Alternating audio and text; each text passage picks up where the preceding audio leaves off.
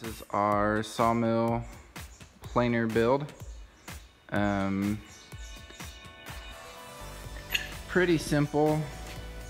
Basically used Acme rod, Acme nut underneath there, and then we just spliced in rod as we feel like using. I wasn't sure exactly how I was gonna build everything, and I only bought a 3-foot chunk of rod, so I kind of limited my design without splicing, so we ended up just piecing on a 3/4 inch rod. And then these two are, there's one on each side, same setup, just a better lighting here, just a simple bearing on the bottom, and then sprocket on top. Cheesy idler. I just welded a bolt to the frame and tightened the chain and then tightened this nut. I don't know, I may refine that further down the road. I need to get a crank. This is going to be the operator side. It's going to be going right to left. My cutter head underneath here, I've got it all wrapped up in saran wrap so we don't chip a carbide tooth. But that will be spinning clockwise. I do need to find a stepped key. Let's see if I can get this to focus. It's kind of hard to see, but the slot on the planer head is just a touch bigger. I don't know what this is. This is what the planer head is, and then this must be like 5/16, I think, and then the pulley is 1/4, so I'm gonna have to see if I can locate a stepped key. This is a 5 horsepower 3-phase motor. We're spinning at 3,500. We have a 4-inch pulley going to a 2.5, so it's not gonna quite double the speed. I'm shooting for around 6,000 RPM. I believe that's where I was supposed to end up. I did a little bit of research, but it's been a long time. I bought this planer head probably 2 years ago on sale. Grizzly was running a sale on it, so I bought it, and it's been sitting in my shop ever since. But yeah, this is just the simple lowering and raising mechanism, just a simple screw. It's a little tight, I need to adjust. I have some plastic here, and I was just gonna do bolts, but then the two sides weren't staying parallel with each other, so I ended up I needed to weld it together anyways, tie it together so they both sides came up evenly, or else I was gonna have binding issues. But I can still kind of play with the amount of slop in there a little bit, but it's a little tight. Still need to figure out where what's hitting. And then this whole assembly will slide.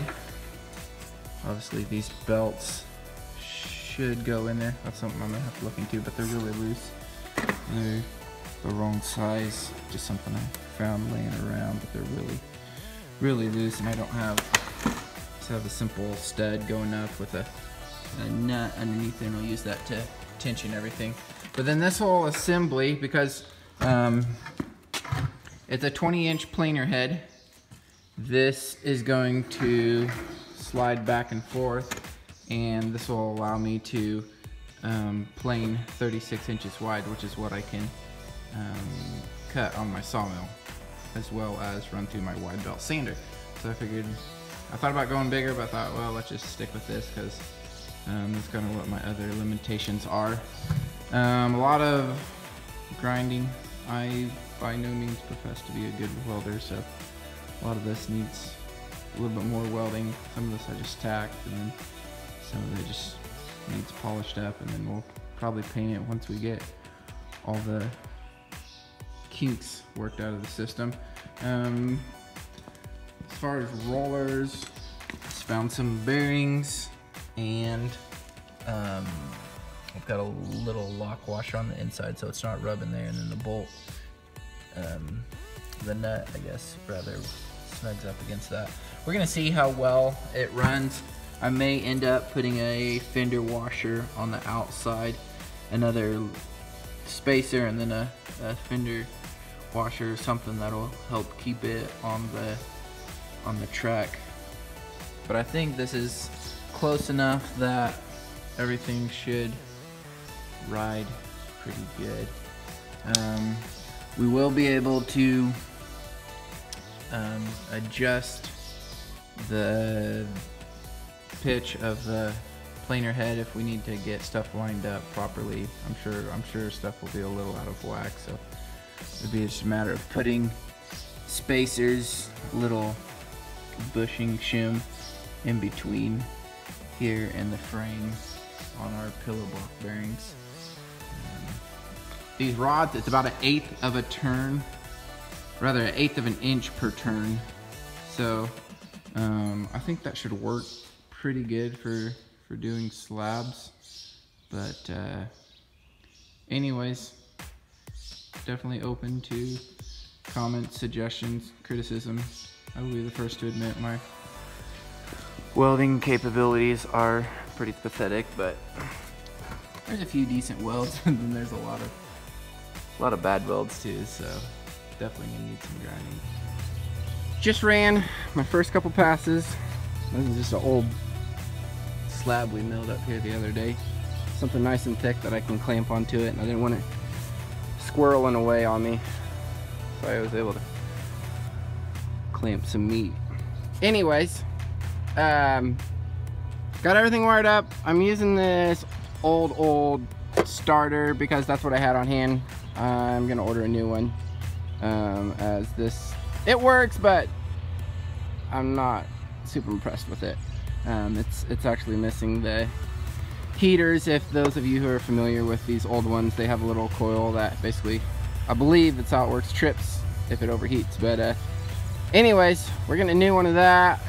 This is all needs covered up. Brilliant me, I went and was not paying attention to which direction the teeth were facing and just built this. This is, I don't know why I wanted to pulley on the left side here. For some reason, I don't know why that was in my brain, but that's what I did. Anyways, not paying attention to which way the teeth were rotating. So I went and wired it up. 3-phase, it's a 50-50. Wouldn't you know it was backwards, but I think originally it was probably right. And I was originally thinking of running it like my Sawmill, which would be right to left, would be forward. Anyways, my head is backwards, so I panicked there for a bit. I thought I was gonna have to, when I built this, I started bolting stuff together, but then the farther along I went, I started welding stuff, and to switch that around would be a royal pain. So anyways, we are now gonna go left to right, and it does work. These guys are in a helicopter, and they're replacing, you've got these big power lines going here, so they're replacing a lot of the pieces up top, but they're using a helicopter, so you can listen to that all day. Anyways, so it was spinning the wrong way, or at least what I thought was the wrong way, and I tried to go forward. It just started smoking, or no, I saw it spinning the wrong way, so I'm like, oh, I don't want this to self-feed and shoot across the slab. So I flipped it back, tried it, and it just started smoking. I'm like, something's not right. So I went and looked at it again, and that's where I realized the teeth were facing the wrong direction. So now we're gonna go left to right. We'll fire it up. Right now, I just have this little clamp to keep it from sliding back and forth, and then originally I thought it was going to be rotating this way, which would create torque. I don't know. I'm not sure, 100% sure. The motor has enough weight that it's definitely not going to, you know, pick the planer head up. but I'm wanting to come up with some design to keep it from shifting side to side, and then also from picking it up if, you know, if I was really hogging off something, but maybe that's not necessary. Anyways, we'll fire it up here real quick.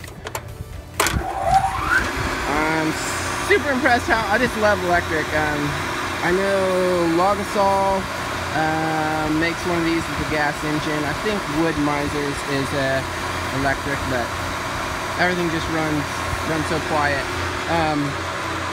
So these Acme threads, once again, they're an 1/8 of an inch per turn, so I'm basically just doing one turn, and I'm gonna do this without killing myself.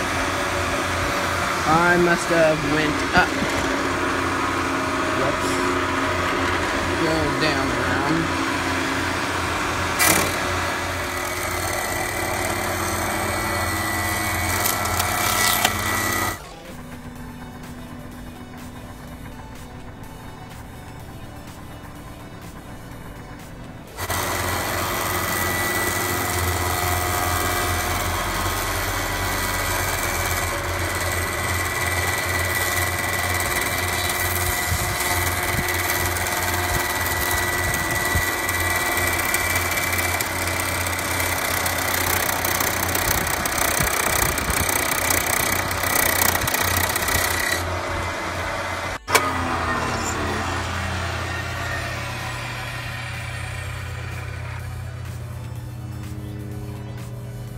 This thing makes a mess. I'd like to get a dust collector hooked up to it, but that'll be down the road.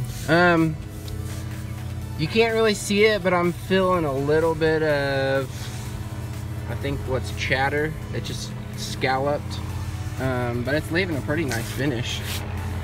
This stuff is wet too, so I don't know if that has anything to do with it, but anyways, that's kind of our initial run. I am super pumped about this. I still need to figure out, this head isn't going over as far as I wanted it to. We're about ready to touch here on the pulley. I don't know if I can do anything. I'm kind of stuck with my bottom pulley can only go over. That's kind of my